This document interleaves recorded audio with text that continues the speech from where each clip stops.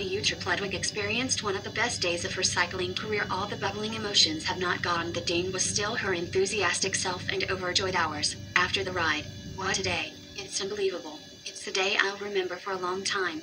I was constantly a bit on the stretch in the last 20 kilometers. At the end I was in Marianne Vaux wheel. I thought, this is good. This is the right wheel. I'm going to see her, Marta here at the hotel. We're going to celebrate with her. Very nice. This win is for her and the team. Yesterday was a terrible day, but we kept fighting and believed in it. The dream is to inspire girls to make their cycling dream come true. We get the biggest podium in the world thanks to the Tour de France. Now they see not only the men, but also the women. Those young girls are at home watching. It's the year of Danish cycling. I think the men inspired us. They inspired me, Jonas, Vinchka Erd, Mads, Pedersen, Magnus, Kort Nielsen, and all the Danish men are doing so well. I wish show that the girls also cycle well.